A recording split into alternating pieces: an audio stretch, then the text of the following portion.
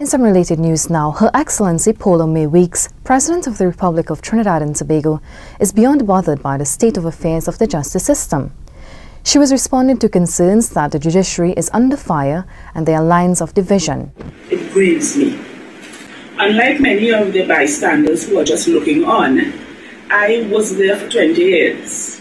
I know personally everybody who is involved in this present thing from the point of view of the judiciary.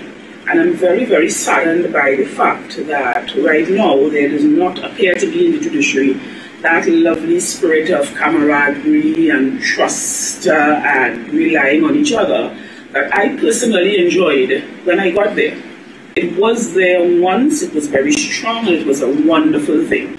And so the comparison is something that troubles me deeply, and I really feel, particularly for the young new judges who have stepped in to this imbroglio.